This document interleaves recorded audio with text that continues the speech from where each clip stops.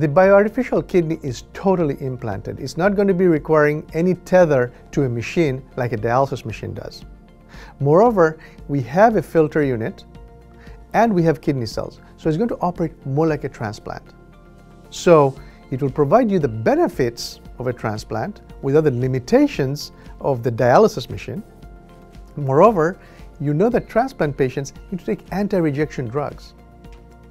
We, on the other hand, do not need the patients to take anti-rejection drugs because the kidney cells in the bioartificial kidney are inside and protected by our membrane technology.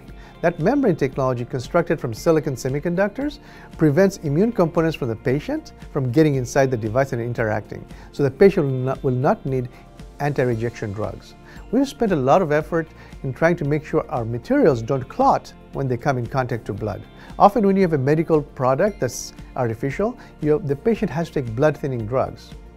However, because we've optimized the material surface, we can also avoid the need for blood-thinning drugs. That has its own complications if they must be taken.